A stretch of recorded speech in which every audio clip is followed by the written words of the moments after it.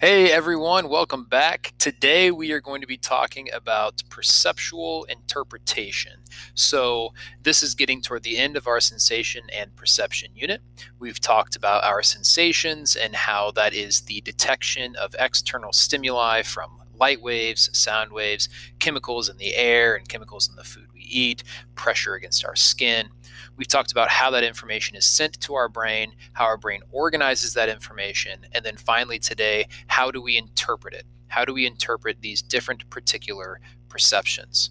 And so today, to start, we're going to talk about this kind of weird, interesting condition. I don't really want to call it a disorder, it's not debilitating or anything, but it is this really fascinating condition that deals with sensations and perceptions. And this condition is known as synesthesia.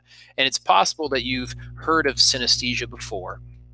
But for those of you who haven't, the idea behind synesthesia is that one particular stimulus, let's say a light wave, well, naturally that produces one perception, a perception of sight. But with synesthesia, a sensation, such as a light wave, may produce not only the perception of sight, but also the perception of sound or the perception of taste. In other words, one sense can equal multiple perceptions of different senses.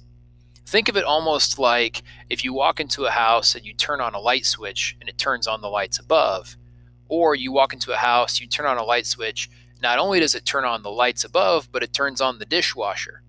So you have one stimulus equaling multiple perceptions.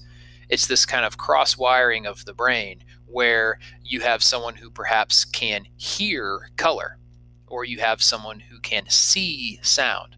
That doesn't normally happen. They're not hallucinating.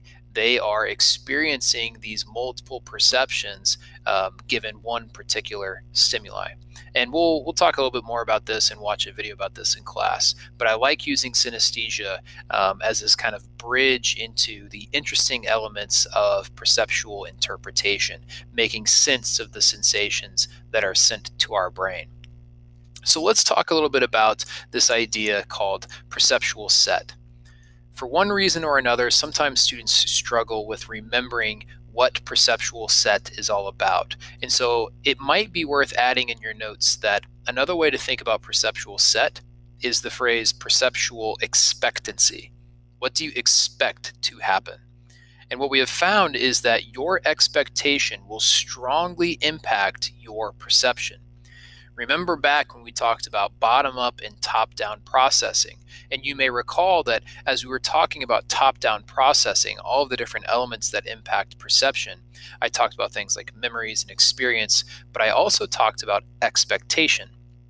Well, there's a name for that specifically, and that is perceptual set. If you expect to perceive something, you are more likely to perceive it in that particular way. So if you look at this kind of chart that I have in front of you, or this image that you have in front of yourself, the middle image here, right, you can likely perceive that as a 13 or as the letter B.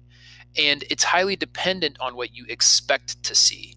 And so this is kind of weird, but if you can imagine just seeing the letters going horizontally, you probably wouldn't think twice about that image in the middle of being the letter B. Or if you just saw the numbers going vertically, you certainly wouldn't think twice about that image in the middle being a 13.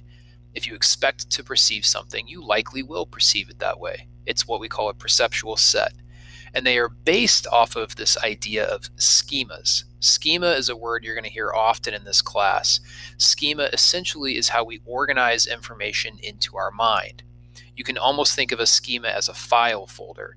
And so in our mind, we have these schemas for all of the different things that we see and witness and experience in this world. For example, you have in your mind a schema for what the human face looks like. And in that schema, you have, through memory and experience, 2 eyes, a nose, a mouth, a general idea of kind of an average face, right? It's your schema, how your mind organizes your perception of a face.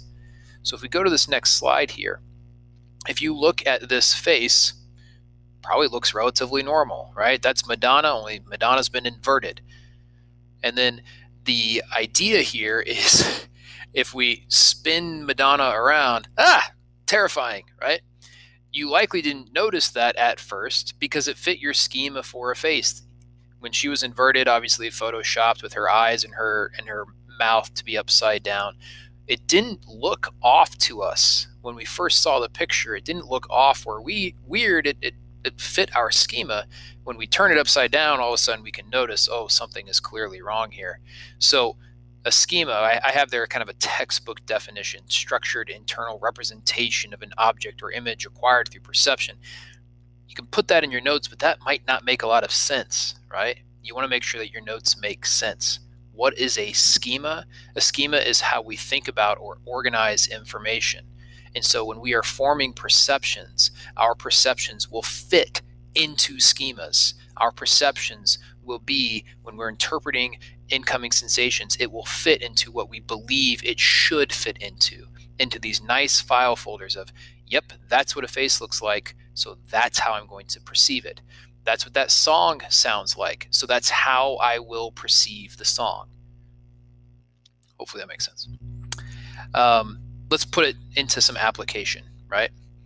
So there's this whole branch of psychology that we call human factors psychology. And human factors psychology is built off this idea of schemas. We have an internal representation for what something should look like, how something should operate. Well, using this knowledge, researchers, advertisers, they can create products that are more user-friendly. They make sense to the mind because they fit within our schema. I want you to look at the two stoves that are on your screen here. This stove on the left has these little burners, right? The knobs on the front. And you've maybe, if you have a stove like this at home, you've maybe experienced this.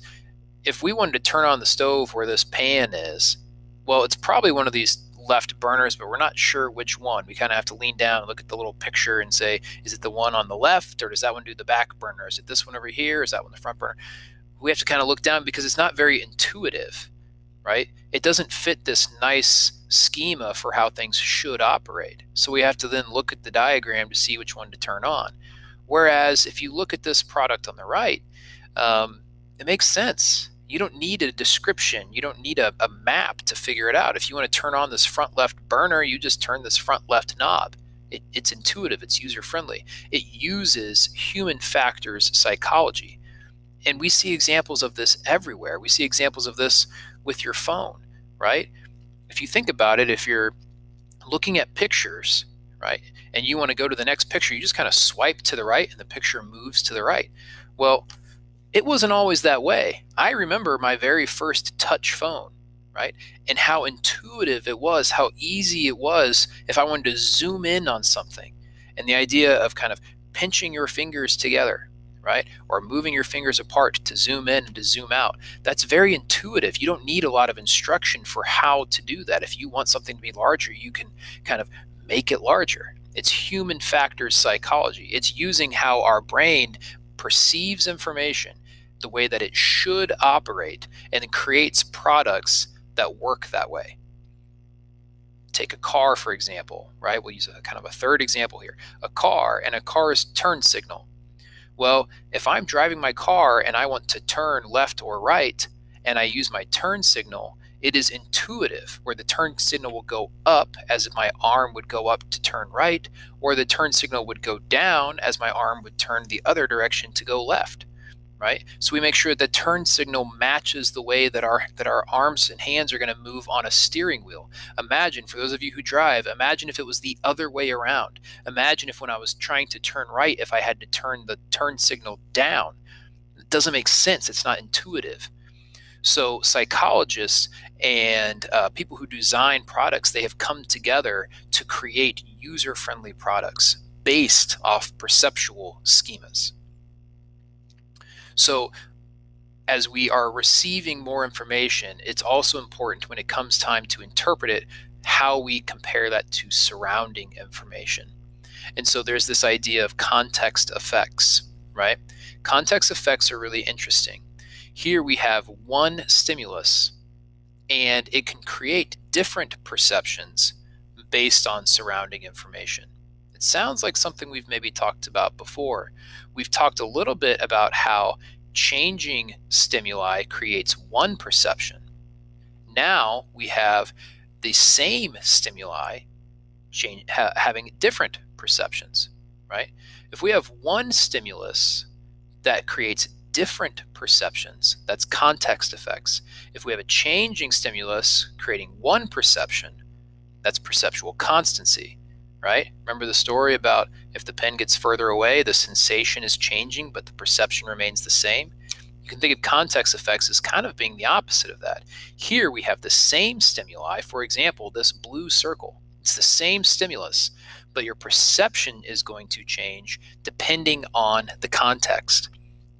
So if you wear let's say you wear a gray shirt, and you wear a gray shirt with blue jeans, and then you wear the exact same gray shirt with a pair of khakis or a pair of black jeans. Well, that gray shirt may appear different, even though it isn't. Even though it is the same stimulus, it may appear to be different because the context is now different. So with context effects, the stimulus itself hasn't changed. The perception has changed because the surrounding information has in fact changed. And then our last slide today is going to talk about what's called perceptual adaptation. Perceptual adaptation, not to be confused with sensory adaptation. Similar idea, but where this takes place is what's important. Perceptual adaptation is this idea that we have changed a sensation and then we have, quote unquote, gotten used to it. So there's this picture here of this man, and this man is wearing these inverted goggles. And so you put these goggles on, and now up is down, down is up, left is right. You get the idea. Well, when you first put on those inverted goggles, you're disoriented. But after a while, you get used to it. You start to figure out up is down, down is up. You can almost think about it if you've ever tried to, and I don't recommend doing this, but if you've ever tried to like cut your hair in the mirror, and so you've got the mirror in front of you, you've got a mirror in one hand, you've got some scissors, and you're trying to figure it out, don't do this. But if you've ever tried it and it's like, if I move my hand up in the mirror, it's moving down and you're just getting confused. And then over time, you start to get used to how to move and the perception itself. So perceptual adaptation, the sensation has changed, and then over time, our perception gets used to that changed stimuli. If you want to kind of remember back when we talked about sensory adaptation, sensory adaptation is when we have a constant, like a hot tub, a constant sensation, then over time we get used to the constant sensation. Perceptual adaptation, we have now changed the sensation and we get used to it. All right, kind of stumbled over my words for this lecture. If you have questions, which you probably do, send me an email, let me know, and I will do my best to help you out. And best of luck, everyone.